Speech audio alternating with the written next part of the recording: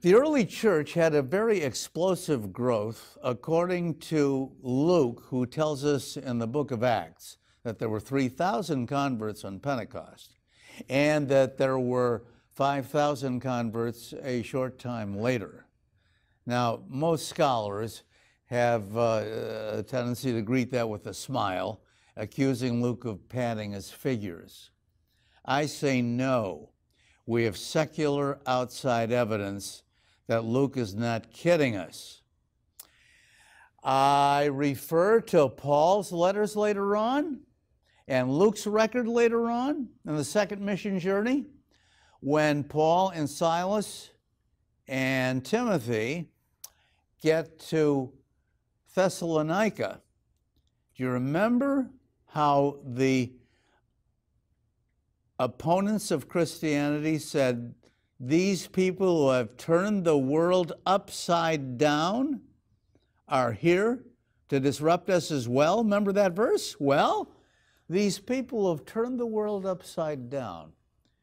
This is only in 51 AD, which is barely, well, Christianity, of course, exploded from the original Pentecost in 33 AD. So we're talking only 18 years later. They've turned the world upside down. I'll take Luke's figures. And beyond that, let me give you pagan evidence that Luke is not kidding.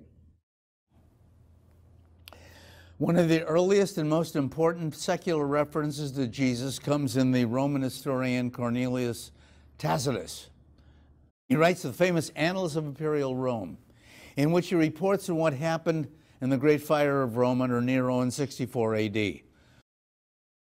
He says that Nero switched the blame for setting fire to Rome to the Christians, and then, careful scholar that he is, he explains who they are. They're named for a Christ who was crucified by one of our governors, Pontius Pilate, and the pernicious superstition was almost eliminated until suddenly it gained new vigor and flowed even as far as Rome, that common cesspool into which things come from all over the Mediterranean world.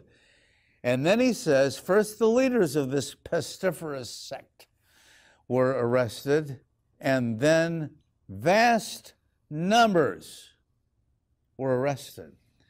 I've read the passage 30 times until, wait a minute, that number jumped out of the text, vast numbers. The Latin is multitudo ingens. This means high hundreds, thousands in Latin. Now here's the point. This is only 31 years after Pentecost. How in the world could Christianity reach Rome 1,500 miles away in only 31 years, so that there were a vast multitude of Christians available? Not counting those who hid or fled, which would be 9 out of 10, I think. So you have here, from pagan sources alone, the proof that Luke is not kidding us.